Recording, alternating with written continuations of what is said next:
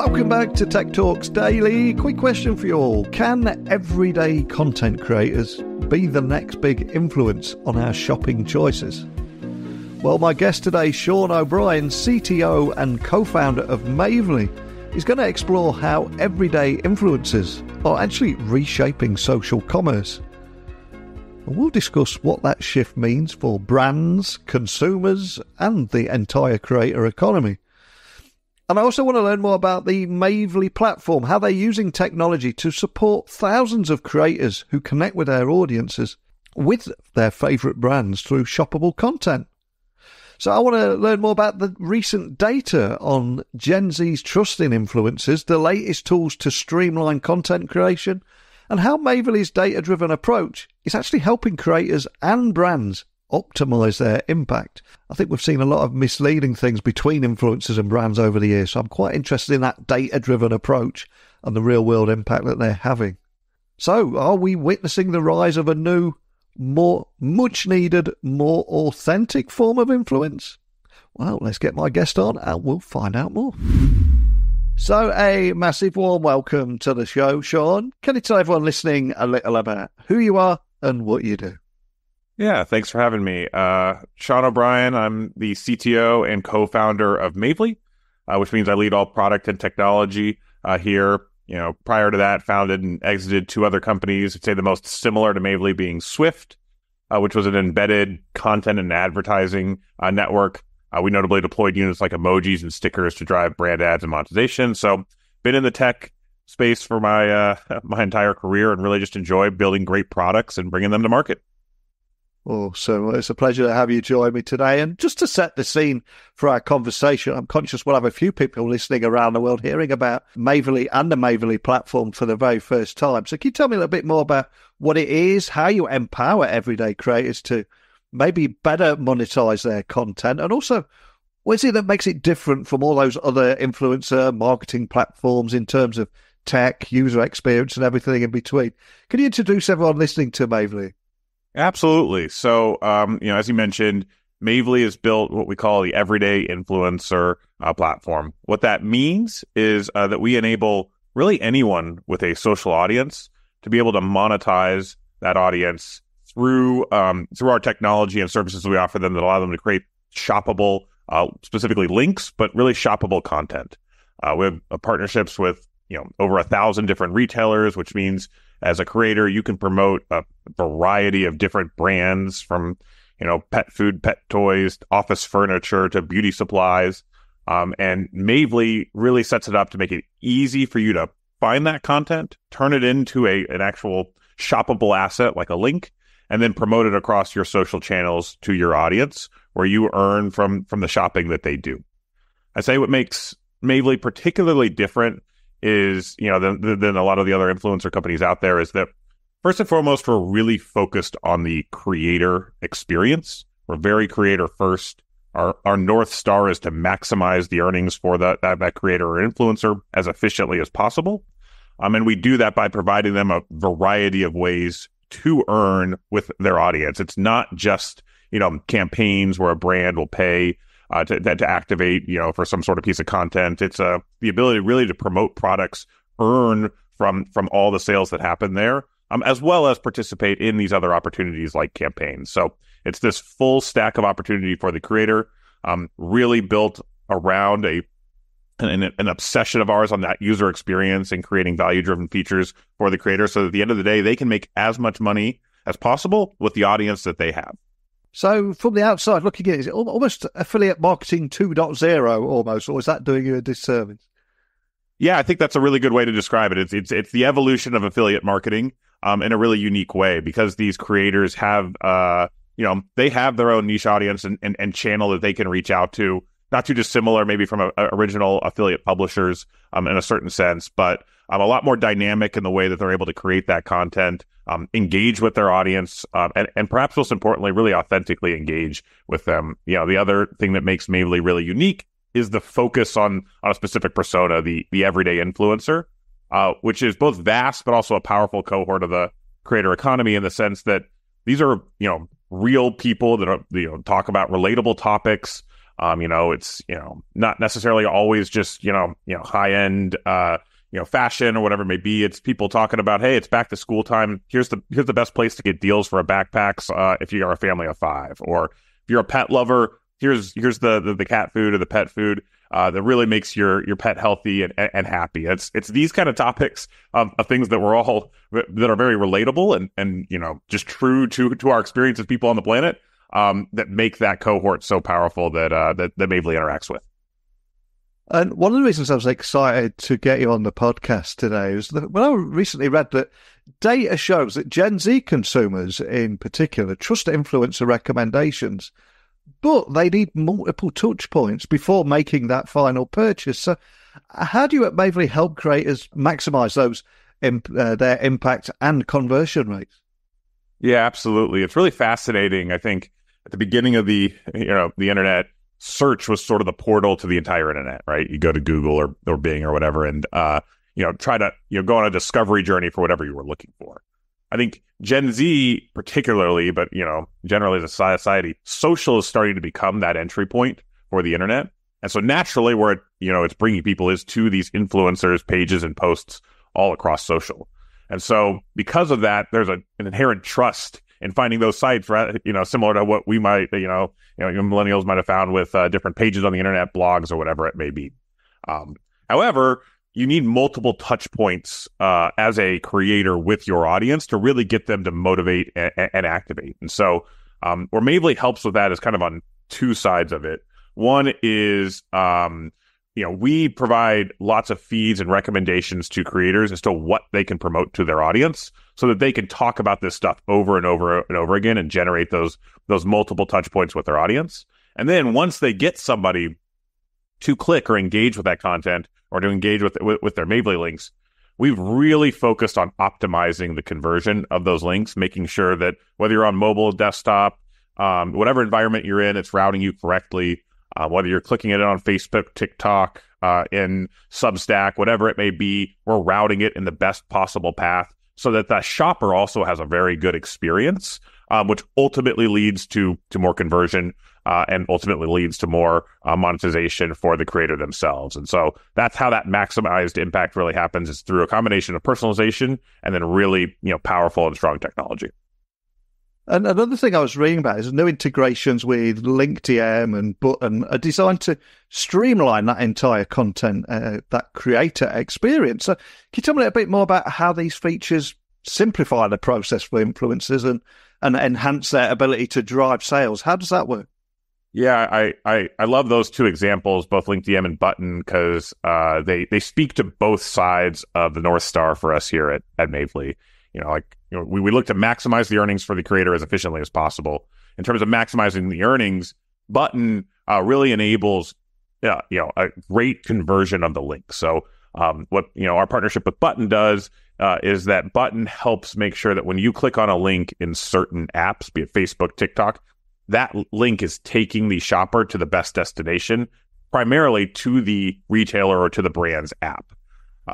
Shoppers convert, I think it's 130% higher on average within an actual mobile app versus mobile web or desktop web. And so making sure that journey for the shopper works really well and effective is an important part of our tech stack and our journey. Button is best in class in doing that. And so our partnership there really helps make sure that our brands and retailers can bring shoppers on the right journey that ultimately help maximize the earnings for the creator. When it comes to the efficiency side of our North Star, that's where LinkedIn comes in. They give creators the ability to create an auto response to their Instagram posts with a comment that ultimately then sends a link to the shopper in their DMs. This basically allows our creators to get links to get those shoppable links into the hands of their followers incredibly efficiently and at scale, and particularly on a platform like Instagram, where it can be a little bit harder to share those links. And so I'm really excited about these two integrations, and a lot of the integrations that they continue to come into Mavely is that it's really focused on making that creator experience as really as nice and easy as possible to make a bunch of money. And as a platform that connects brands with these grassroots influencers, I'm curious, what trends are you seeing in this social commerce space, and how are brands adapting their strategies to make the most of these authentic grassroots connections. What are you seeing here? Yeah, I think one of the core trends that's most fascinating to me is the true democratization of the creator economy. Really, anyone now can build a niche and an audience and drive value within that space. You know, a saying that we have here internally at Mavely is that creators really represent the small to medium-sized businesses of the social economy and the social commerce space. They really are social entrepreneurs. I think that's a really cool thing that's happening and that we're seeing unfold before our eyes, right? You know, where, you know, as if you were an entrepreneur previously, you might open up a bakery shop on your corner or, you know, a certain type of store. You can now do this digitally, socially, and do it at scale. And that true democratization of that creator economy is incredibly powerful, not just for the creators, but also for the opportunity that it gives to brands. And so brands really need to now focus on the breadth of types of creators that are out there and understand the different ways to enable those, you know, those creators across different personas and across different niches is different. But a marketplace like Mavely really helps enable them to do that at scale. And so it allows brands to focus on the full funnel impact that creators really can provide them, especially as this creator economy, you know, continues to grow and expand in the way and particularly in the way that the influencers and creators interact within it. And before you came on the podcast today, I was reading about some recent upgrades to the Mavely's My Shop tool. So how do those upgrades help creators better optimize their storefronts and ultimately better engage with their followers on platforms in everything from, I would imagine, TikTok to Instagram, right? Yep, absolutely. So Mavely's My Shop was a tool that was built to help creators bring all of their content, all their posts into one shoppable storefront. You can create a post that has multiple links within it, your own image, description, post it once into your My Shop. And then as your My Shop link exists across TikTok, Instagram, you know, any social platform that you've got, shoppers can come and engage really seamlessly with a place that you've just posted content to once. And so the upgrade to My Shop, you know, really enabled a couple of things. One, because of our obsession with user experience and particularly the mobile user experience, we wanted to bring the full suite of My Shop tools into our mobile app. And so a lot of our creators are on the go, just constantly moving. They need those tools available on their phone as, you know, as they're embarking on their active lifestyle. And so a lot of the upgrades to My Shop enabled that, but as well took the user experience generally to another level to make it even more efficient to create lots of posts, share them across different pages. However you're interacting with your audience, My Shop, hopefully is now built to enable that at scale and really efficiently allow you to get all that content out across a lot of different social channels all at once. And I think from both the brands and the creators' point of view, there has been this increasing focus on data-driven analytics to make sure that both of them are a good fit for each other, but ultimately they're serving their audience rather than just selling to them something that they don't actually want. So how do you use data to help brands and creators make those more informed decisions about those social commerce strategies? Because it's great if you get it right, but there's nothing worse than getting it wrong, is it? Yeah. I think this is one of the things that's most fascinating about this space and the opportunity that we sit within it, which is, you know, and maybe we get to see a really full funnel of data across the entire creator to shopper journey. And what I mean by that is you kind of have two versions of the awareness, intent, conversion funnel happening within Mavely. So on the influencer side, we're able to see kind of intent in the sense that of when they're creating links and content around certain brands and around certain kind of products. They typically do it a couple days before they promote it. So I kind of like to joke, we know the trends before the trends are trendy. Because we see what people are starting to create early on. We then see them actually share it into socials. So it moves from intent to actually driving kind of, awareness for the, for those actual brands and products. And then ultimately leading to clicks from shoppers, right? So that's kind of like funnel number one. Then we take funnel number two, which is the shopper who's now clicking on this content and on these links. They're landing on a brand's page. They're deciding whether or not they actually want to buy stuff, and then they're ultimately converting. And so we get to see the whole journey across that entire spectrum, which is super powerful. You can imagine the vast amount of data we have at the top of the funnel and how it comes all the way through. And with all of that, we're able to kind of bring it back to both creators and brands to help really make more efficient and drive more value for each of them in two different ways. On the creator side, we built a lot of recommendation engines, quite simply what to promote, when to promote, and where to promote based on what we know about you as a creator, what our entire network is seeing across a spectrum, but as well as based on the types of brands or the types of specific products that you do best with as a creator, or that your audience is most interested in based on what we've seen from them as well too. So this is something that we'll continue to refine over time, but it all the way drives back to, if we can help creators understand the best content to promote and to share as fast as possible, then they're going to be able to get to that earnings step really quickly and can continue to maximize their earnings opportunity uniquely through the systems that Mavely provide. Similarly, on the brand and the retailer side, we can really help them understand across this vast creator economy, what are the types of creators that they need to be working with to maximize their own return on ad spending, right? We can understand over time as we see more and more of these conversion funnels go of like, hey, we're brands based on the products that you're promoting, the price point that you're at. We really recommend targeting these types of creators, these types of platforms. And, that's kind of maybe the high level way that we see data really helping both today, but as well as the future of how Mavely plays within this space. So on behalf of every business leader or brand that could be listening to this podcast anywhere in the world right now, maybe you've just set off a few light bulb moments. What advice would you give to those brands looking to maximize their ROI with influencer marketing? So I know that is a hot topic right now. And also, are there any specific strategies or even technologies that they should be prioritizing from everything that you're seeing? Yeah, absolutely. I think what we see from the best brands is they really are taking a full funnel approach to creator and influencer. And what I mean by that are, early on, influencer was kind of looked at as, hey, this is a brand awareness play or a content play. And those are definitely parts of the value exchange within the space, but you don't need to stop there. It really, from a brand's perspective, you should look at it at that awareness and at that content level, but all the way down to conversion and performance. The technology is there. It's in a place where no matter what kind of brand you are, that you can activate within the influencer marketing space and make sure that you are not just driving that awareness and creating content, but also getting actionable performance from it.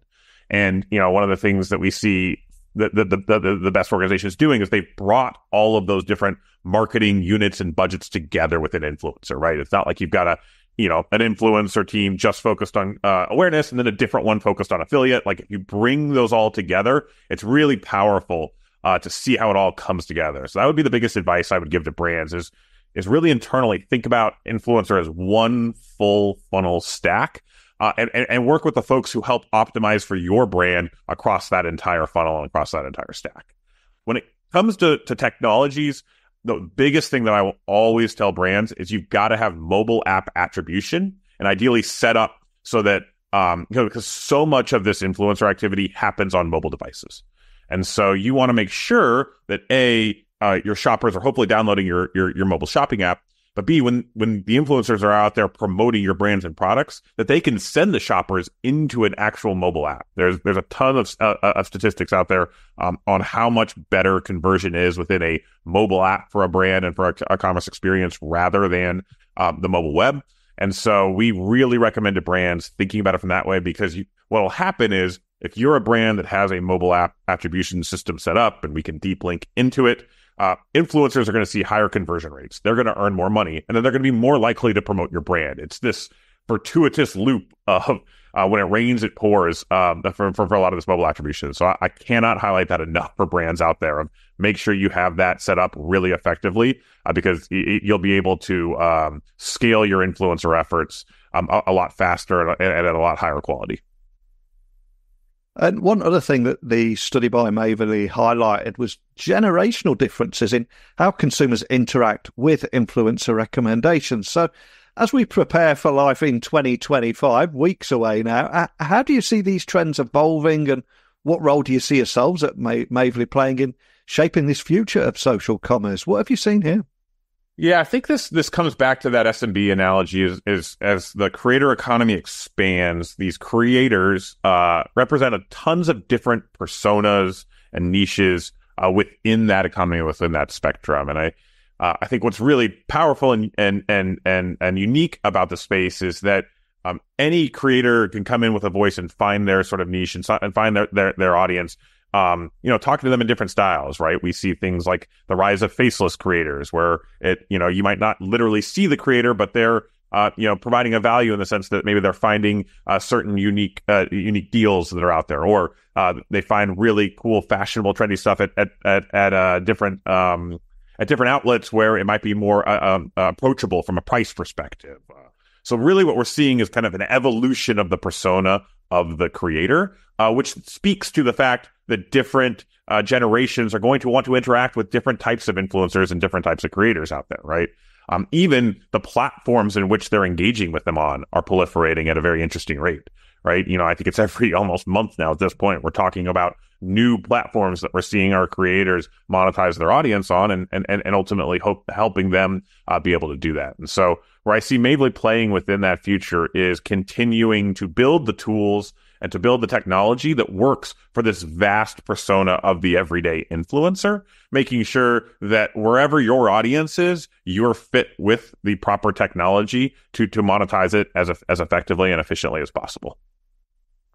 And I also think there's a real pressure on all of us to be in a state of continuous learning now. It could be quite overwhelming and daunting for many people. And as someone who knows the trends before they become trendy, I got to ask, where or how do you self-educate? What's your secret sauce here? Yeah, I love this question. I think it's so important for, just us as people to constantly be flexing both the mental muscle and physical muscles just for our own well-being. On the continuous learning side, the thing that really drives me, I love chess. I've really dedicated myself into the game here in the recent years. And I think it's such an interesting intersection of kind of intellectual challenge, and that it's a game that's been around for a long time. We're constantly learning about the game itself, particularly in the last couple of years with different engines that allow us to understand the game at a much more nuanced level. We're questioning things that we always thought about the game from a meta level. And then at the individual level, you can really dedicate yourself to learning about chess at whatever speed and cadence you want to, right? There's tons of ways to learn about openings and different tactics and in different ways to operate within the game. And then you get to practically apply that within a very competitive sphere, or, in my case, online. And for me, it's this intellectual challenge that's vastly different from what I do at work on a daily basis. And so being able to do that and still flex that kind of and work on that intellectual muscle is really powerful and honestly really cathartic in a certain sense. And so I love it. It's been a really great place to pour a lot of that energy and then re-energize myself for when I want to jump back into the technology side of the creator economy and push us forward there. Well, absolutely love chatting with you today. So many big takeaways for me. But for anyone listening, just wanting to find you or your team online, find out more about anything we talked about, including that report that we've referenced a little today, where would you like to point everyone? Absolutely. First and foremost, you can find out more about Mavely at joinmavely.com at our website, or engage with us on Facebook, Instagram, YouTube we're at Mavely app, or on TikTok at Mavely Social. So a lot of really great content out there from myself and from my team, and particularly our reports that we share on the creator economy, which is evolving every day. Well, we are approaching the period where our inbox gets under siege by Black Friday emails and Cyber Monday emails, which ultimately means it is the biggest time of year for a lot of the stuff that we're talking about here. And a few more stats from the report there. I think one was 25% of consumers have used a gift guide online to make holiday shopping decision, but that number rises to nearly half, or 47% of Gen Z consumers. So many more big insights like that in the report. So I'll include a link for everyone listening so people can check that, learn a little bit more about that. But more than anything, just thank you for starting this conversation and shining a light on this today. Thanks again. Well, no, thanks for having me. This was great. Really just fascinating space, and always excited to talk about it. I think my chat with Sean today highlighted how Mavely is almost redefining social commerce by empowering real people to share their recommendations authentically. And as we've discussed, the blend of technology and human connection, that is what is opening new paths for brands and creators alike. But I'm curious, how do you see everyday influencers shaping the future of shopping and digital engagement? I was quite cynical about it in the past, but my wife orders so much from Instagram home accounts and influencers that I know it works. But I'd love to hear your thoughts on this. Email me now, techblogwriter@outlook.com, Twitter, LinkedIn, Instagram, just at Neil C. Hughes. Let me know your thoughts.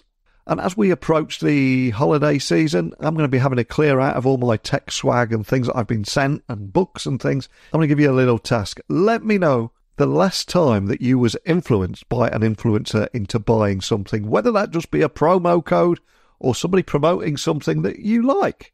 I want to hear about it, and I know there is over 150,000 of you listen a month, but you don't always message me.